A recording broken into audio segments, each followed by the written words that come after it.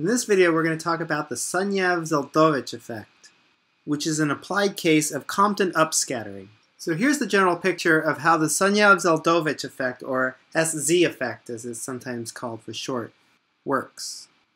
After the Big Bang and inflation, the universe gradually expanded until eventually got cool enough that protons and electrons were able to bind to one another to form neutral hydrogen faster than the reverse process split them apart. This is called the epoch of recombination, which I'll draw on the left side of the page here as this kind of fireball that ends. And one consequence of recombination is that the cosmic microwave background, which is all the photons that were formerly bound to the photons and electrons here and interacted strongly with them when these were individual charged particles in a plasma, after recombination happened, these photons no longer strongly interacted with most of the baryonic matter in the universe. So as a result, after recombination, a lot of photons just started free streaming through the universe here, with a characteristic blackbody spectrum that's been gradually cooling as the universe has expanded.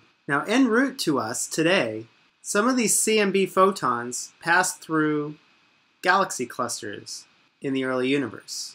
And for our purpose here, these galaxy clusters were essentially clouds of hot electrons. Now, these electrons were split off of the neutral hydrogen that collapsed into the structure of this cluster. And astrophysical processes such as star formation and X-ray heating from high-mass black holes in the early universe ionized the hydrogen to create this bath of hot electrons here, which we'll take to be at some temperature TE for the temperature of the electrons. Now, once we have free electrons again, these cosmic microwave background photons interact with those electrons. And we've discussed in previous lectures that Compton scattering is an important mechanism for describing how these photons interact with the electrons.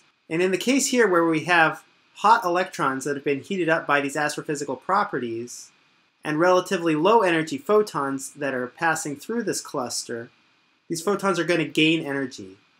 And this is inverse Compton scattering. So one of these photons comes in here, and because this is a scattering process, bounces around many, many times inside of this cluster until finally it scatters out and continues on to where we see it today. Whereas other photons coming from other directions may have escaped interacting with that cluster or could have interacted with another cluster, and they arrive to us in a different direction until we, looking out with our telescope, observe them today. Now, earlier we derived that the power transferred by a single hot electron into a photon bath was given by 4/3 times the Thomson cross-section of an electron moving at relativistic speeds that are close to c, colliding with a photon bath with energy density U sub pH, that's energy per volume, times the squared Lorentz factor associated with the relativistic motion of these electrons, times a beta squared factor, where beta is just the ratio of the velocity of the electron to the speed of light, v over c. Now this is power, which is energy per time. And if we divided power by the collision rate, which is number of collisions per unit time, we get an estimate for the change in energy per collision, which based on what we just wrote here is our expression for the power imparted on this photon bath divided by the collision rate of a single electron with a bunch of photons. And that's given by the number density of photons times the cross-section for a collision times the velocity of the electron, which we were taking to be close to c. So this is the energy imparted on a single photon via a single collision with one of these hot relativistic electrons. And that comes out to be 4/3 gamma squared beta squared. And then we're dividing the energy density of this photon bath by the number density of photons here. So this has units of energy per volume. We're dividing out by a count per volume. So this ends up being an average energy of a photon here. So if we wanted to, we could say relative to the current energy of a photon, the fractional change in the energy that comes from colliding with one of these electrons is given by 4/3 gamma squared beta squared. Now I'll remind you that gamma is 1 over the square root of 1 minus v squared over c squared, and we define beta to be v over c. And the last thing I'd like to do is, given a temperature of these electrons, work out how fast they're moving. And we can do that just by setting the kinetic energy of the electrons, 1/2 me v squared, to be the average kinetic energy of these electrons at this temperature, which for an electron gas is given by 3/2 kTe. So now what we're going to do in this particular case of the Sunyaev-Zel'dovich effect is we're going to take these electrons to be hot enough that we need to take into account their motion, but we're going to assume that they're basically non-relativistic. By saying they're non-relativistic, I'm saying that V is significantly smaller than C. Now you might complain, didn't I just use the fact that the electrons were moving close to the speed of light in this derivation? Well, yes, I did, but you'll see that I put in the speed of the electrons here as c, and I took it back out here as c when I divided by the collision rate. So in fact, I could have put in any velocity of the electron here, and it would have canceled out. So making this assumption doesn't invalidate what we just did. But what it does allow us to do is to take gamma to be essentially 1. And beta is going to be very small, but we do have to keep our betas around because they directly multiply our energy change that happens through this inverse Compton scattering. So if we drop our gammas, this is going to be 4/3 beta squared. And beta, you remember, is v over c.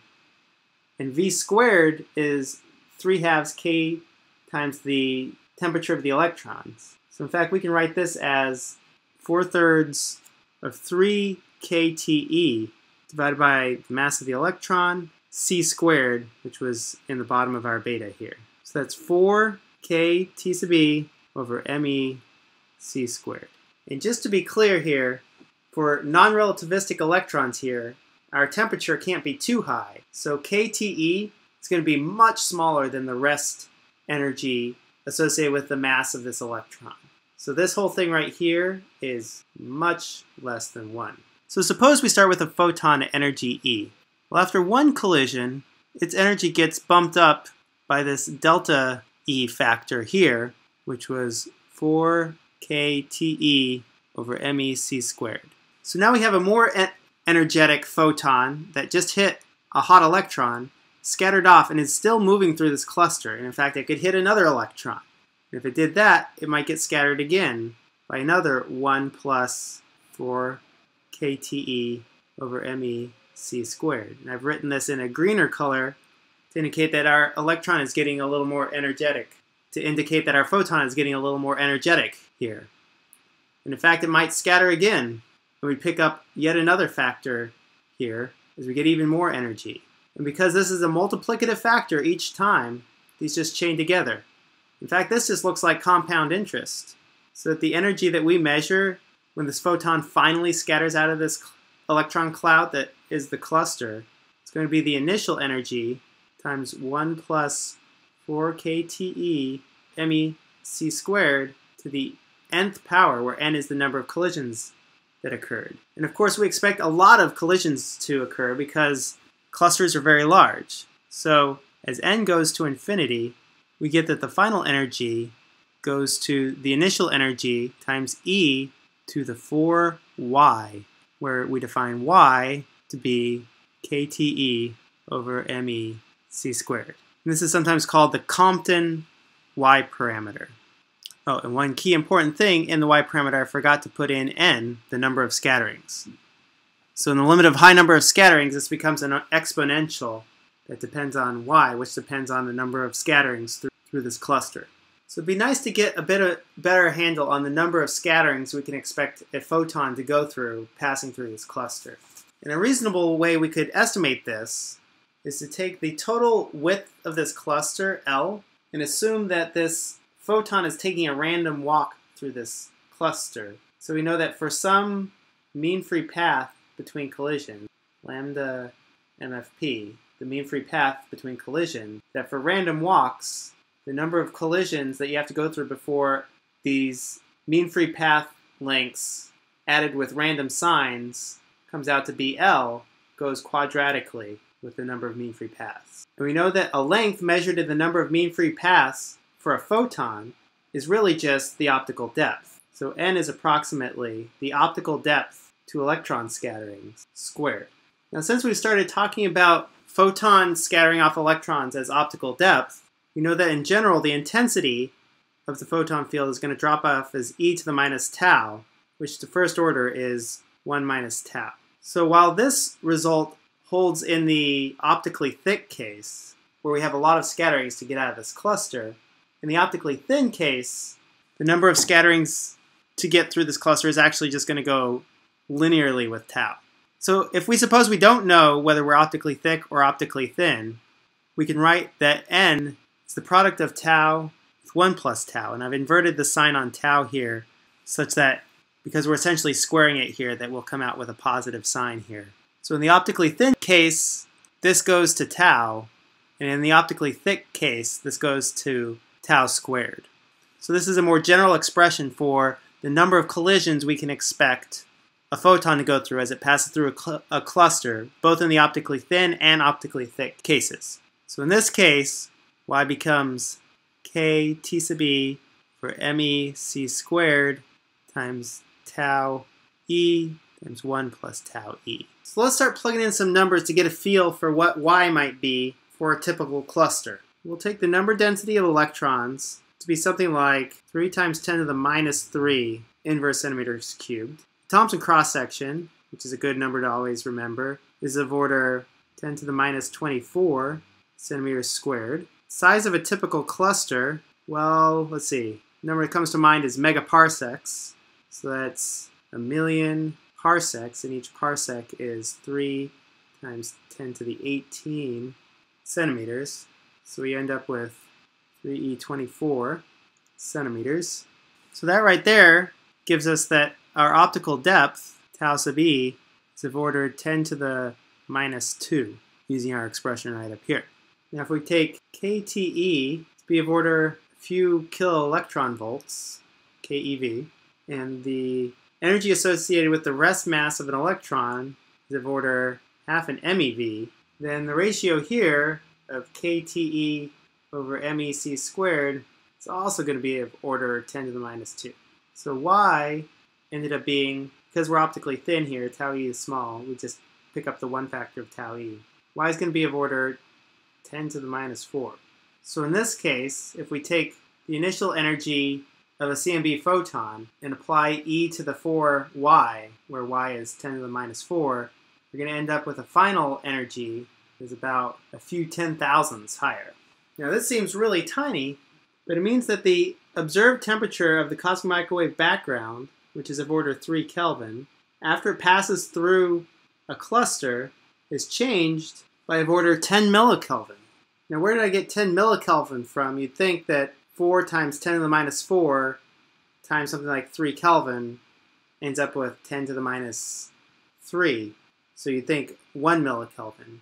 But if we look at a blackbody spectrum in the Rayleigh-Jeans tail, then the flux is given by 2k TCMB over lambda squared. And the problem is we picked up another 2 factors of lambda here, which means we get a factor of 1 over 1 plus 4y squared. So to first order, this becomes 1 minus 8y for small y.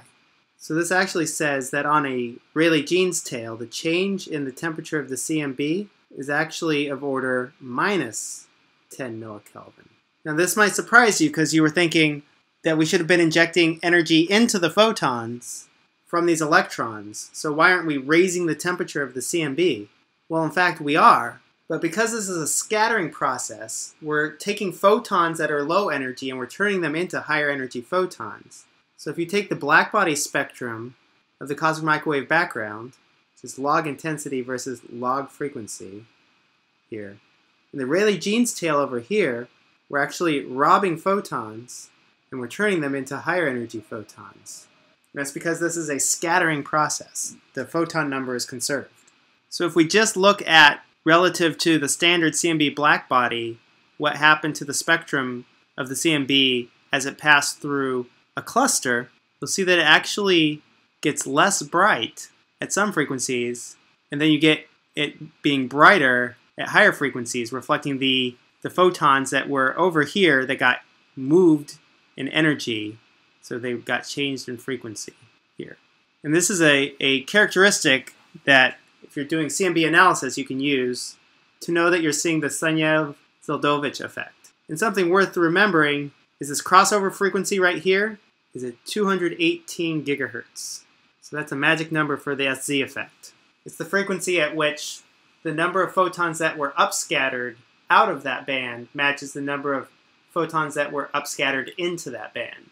And what you'd see is if you were making a picture of the sky at 3 different frequencies, you have some average brightness that comes from the cosmic microwave background out here. Then at frequencies below 218 gigahertz, you'll see absorption features from the SZ effect. You'll see what essentially look like holes in the CMB. And then exactly at 218 gigahertz, you're not going to see any effect. And then above 218 gigahertz, but not too far above, you're going to see some excess emission in the same place.